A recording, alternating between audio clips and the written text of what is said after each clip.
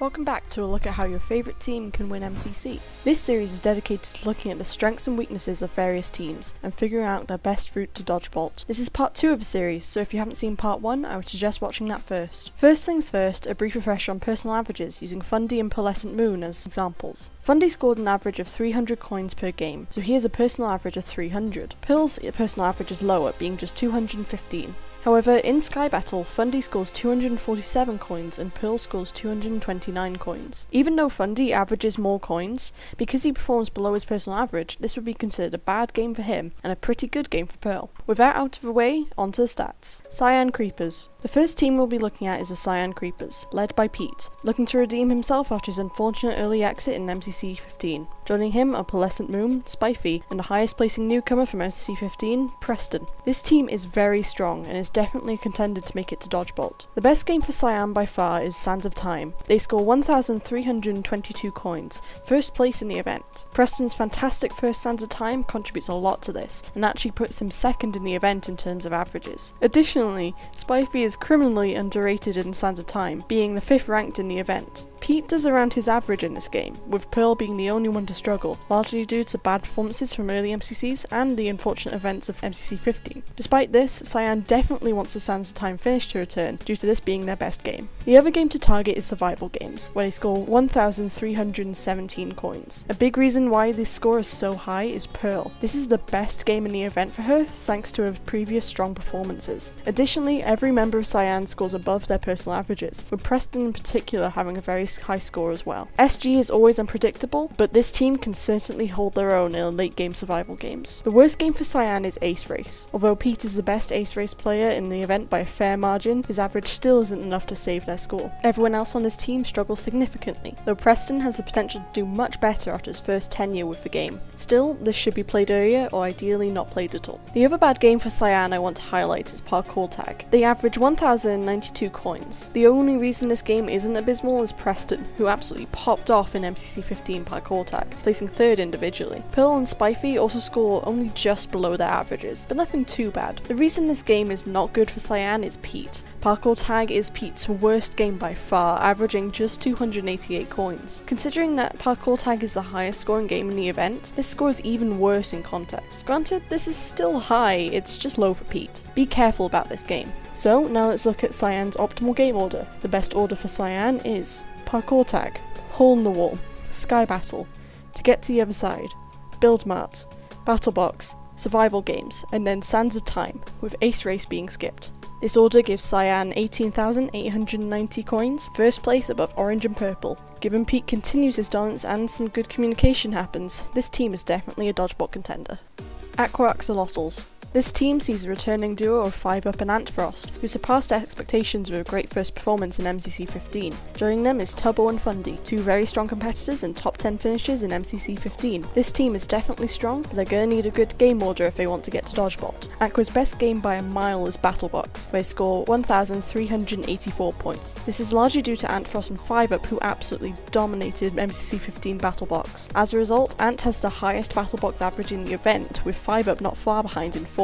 Fundy scores a bit below his average, but Ant and 5UP are enough to carry this game, with Tubbo not doing all that bad himself. Play this one with a high multiplier for sure. The other game Aqua should target is To Get to the Other Side, where they score 1,209 coins. This game is very solid all around, and is the only game where every member of Aqua scores above their personal average, additionally being one of Antfrost's and Fundy's best games. Though half the team is working with a small sample size, they are still a favourite in the game. Now onto the bad games. The worst game for Aqua is Survival Games, where they score 751 coins. Antfrost and 5UP had a pretty poor first SG game, while Fundy also scores below his average. Tubbo has a positive score in this game, but it's a bit deceiving, as if you take away his MCC 14 SG win, it becomes one of his worst games. Avoid this game at all costs if you can. The last game I want to look at is Build Mart, where Aqua scores 868 coins, with Antfrost and 5UP never playing it, and Tubbo and Fundy both doing pretty poorly in it. This is definitely a game to get out of the way if the stats are any indication. However, the two newcomers have proven themselves in adapting to MCC games, and 5UP has been on the record for having a secret build mart strategy. Still though,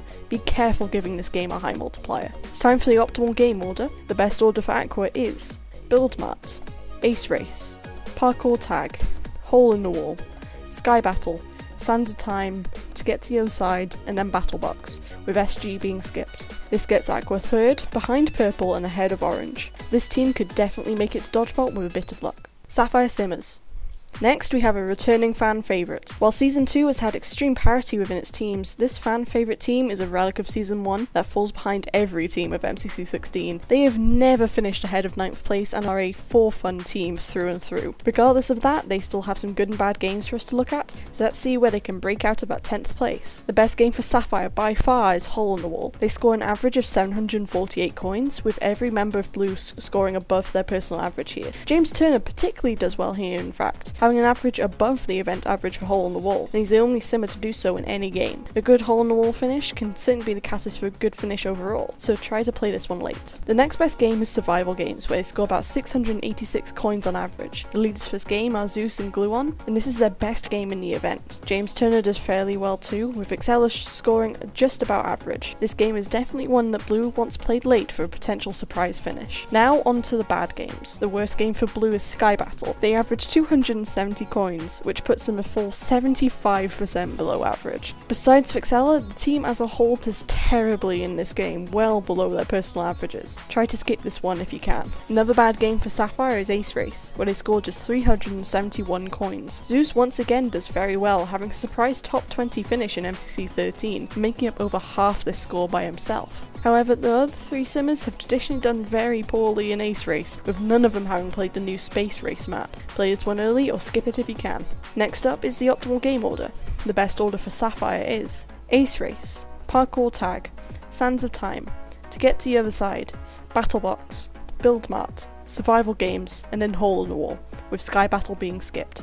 This order nets Sapphire 8,563 coins, regrettably putting them in 10th. This team is a great team to watch and may give you a surprise depending on the Battle Box map, but the numbers are just not in their favour and they are unlikely to place 9th or higher. Purple Pandas.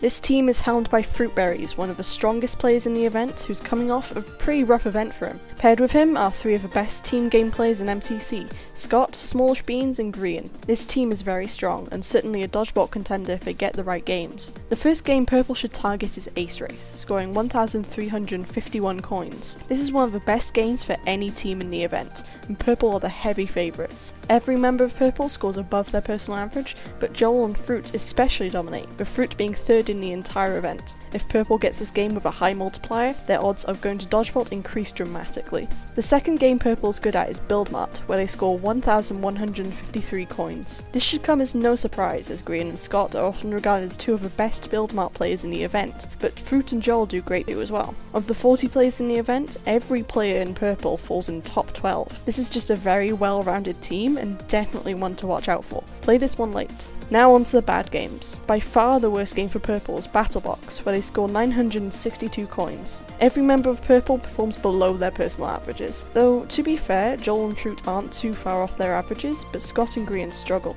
Play this one as early as possible or skip it if you can. The last game Purple should avoid is Survival Games, where they average 1,095 coins. Scott and Green do pretty well in SG, with both of them scoring significantly above their averages. Joel, on the other hand, has SG as his worst game. The interesting one is Fruit. Fruit has played SG 4 times, 1 pretty good, 2 terrible, and 1 the most coins anyone has ever gotten in SG. This all comes together to give him a score 10 coins lower than his personal average. It's unclear if Fruit's streak of bad SG luck in Season 2 will continue, but if he can replicate his earlier performances, this team has nothing to worry about. In any instance, this game is a big risk and should be avoided if possible. Next up is the optimal game order. The best order for Purple is Survival Games, Parkour Tag, To Get to the Other Side, Sky Battle, Sands of Time, Hole in the Wall, Build Mart, and then Ace Race, with Battle Box being skipped. This nets Purple 19,159 coins and first place. Given some good luck and Fruit bouncing back from MCC 15, this team is a DODGEBOLT contender for sure. Pink Parrots.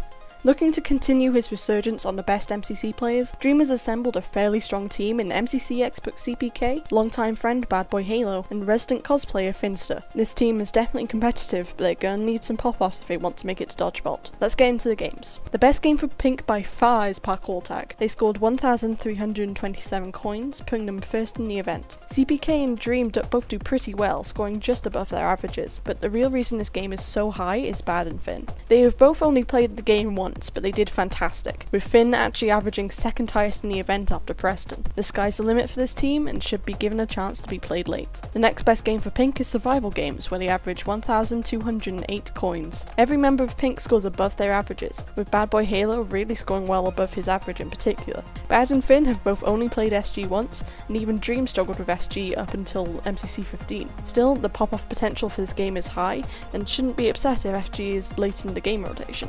Now onto the bad games. The worst game for Pink is Build Mart, to no one's surprise. They average 837 coins. Bad actually did pretty well in his first event, but CPK, Finn, and especially Dream all struggled. This is Dream's worst game by a lot, and while Build Mart often doesn't reward strong players due to a coin split, that fact isn't enough to make up for his subpar scores. Play this one early or skip it if you can.